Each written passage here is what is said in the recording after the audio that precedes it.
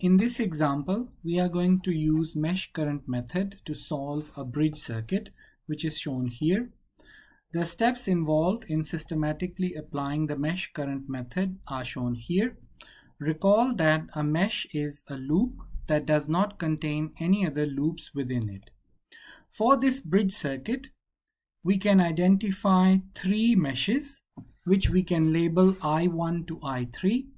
And also we can assume any current direction for these meshes. Here clockwise direction has been assumed. Mesh current method relies on the application of Kirchhoff voltage law, which states that the algebraic sum of voltages around a closed path is 0.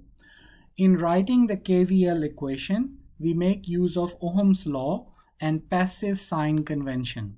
So we use positive sign for voltage drop and negative sign for voltage rise. Let's write the KVL equation for mesh 1. In mesh 1, we have 1, 2, 3, 4 circuit elements. We can start writing the equation from any circuit element. Let's start from the 40 volt source. We can see that mesh current I1 is entering the terminal marked minus and leaving the terminal marked plus. Going from minus to plus is a voltage rise, hence we write it with a minus sign. Next is the 5 ohm resistor. There will be a voltage drop across the 5 ohm resistor due to the current I1 flowing through it, and we use a positive sign for the voltage drop. Hence we have plus 5I1. The next circuit element is the 100 ohm resistor.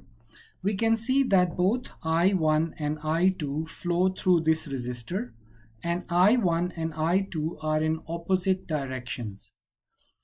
In writing the KVL term, we give precedence to the mesh current I1 because we're applying KVL to mesh 1. So this means we get plus 100 I1 minus I2, and last we have the 40 ohm resistor through which again two mesh currents flow, and we give precedence to the direction of the mesh current for which we are writing KVL. So this means this is 40 I1 minus I3 is equal to 0. Let's now apply KVL to mesh 2. Here we have three resistors. So the first term starting at this 125 ohm resistor will be plus 125 I2. Through this 25 ohm resistor there are two currents in opposite direction. So we give precedence to I2. So this means plus 25 I2 minus I3. And then through the 100 ohm resistor, two mesh currents. So we get plus 100 I2 minus I1 is equal to 0. Let's continue the process for mesh 3. Again, we have three resistors. Let's start with this resistor. So through this resistor, the current is only I3. So we get 37.5 I3, and then through the 40 ohm resistor there are two currents, and now we give precedence to I3. So we get 40 I3 minus I1, and then plus 25 I3 minus I2 is equal to 0. This completes the process of applying Kirchhoff voltage law and writing the KVL equation for each mesh. We can see that we have three equations and three variables, three unknown variables, I1, I2, I3. These equations can be easily solved. We can use the online resource Wolfram Alpha to solve these three equations. So in the web interface, the three equations can be written as is, and the system can recognize these equations and solve them, and the solution is shown here.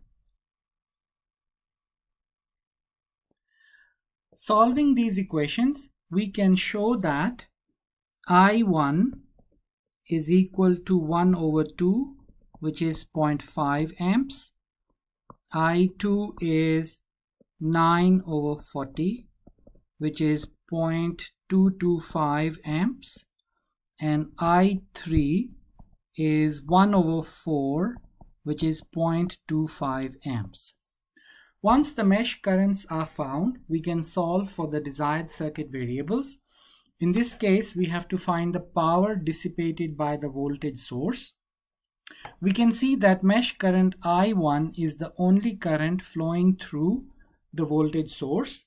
So the power associated with the voltage source is the voltage, which is 40 volt, times the current, which is I1. We use passive sign convention to decide the sign of the power calculation. We can see that I1 is entering the terminal marked negative. Hence, we use the power calculation with a negative sign. Substituting values, we can show that this is equal to I1 is 0.5. So this comes out minus 20 watts. The final answer is negative, and this is signifying that the voltage source is supplying power in this circuit. We can use LTSpice to verify the solution. So this is the bridge circuit constructed in LTSpice, and if I hover the cursor over the 40 volt source, in the bottom left corner we can see that the power dissipation is minus 20 watt. So this confirms our solution.